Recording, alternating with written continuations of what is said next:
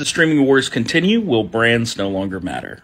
Paul is serving me up the red meat this morning. I love it. I love it. So first of all, I totally agree that the mergers you're seeing that are happening in media are about achieving scale. And the reason these companies are doing this is because if you go back like 50 years or 100 years, the United States has been the world leader in film production, and we have exported our movies and our culture to the world, right? But the way that we've done that is by making the content and then selling the content to distributors worldwide. The shift that's happening now is that these same companies, Disney, who was making movies, 80, 100 years ago, instead of selling off the rights to their movies and doing a revenue share with a distributor overseas, what they are trying to do is go direct to consumer all across the globe.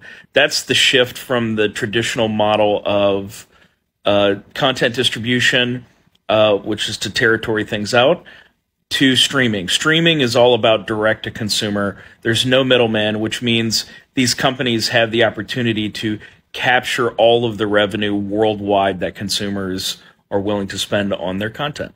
So in this new landscape, will brands no longer matter? Does it matter if they call themselves Discovery or HBO? I think branding always matters, and it's kind of like philosophy. Everybody does it. The question is, are you any good at it?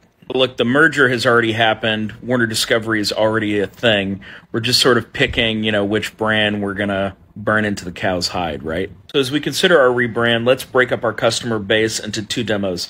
The first demo are people that have existing experience with HBO's brand or Discovery's.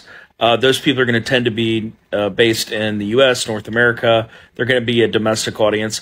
And the other demo is going to be people that have no experience with either brand, right? So what name can we choose that is going to appeal the most to both of those? And what are our stakes here as we make this decision?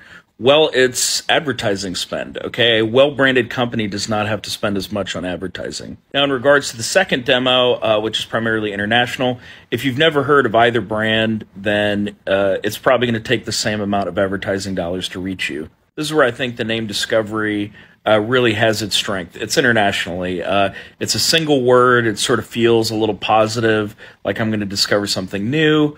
It feels good, and it can be translated into any language, which is also important, right? So all of those things are good, and it would go great with a simple tagline like Discovery Plus, discover something great, or discover something great to watch. Stick around for part 2.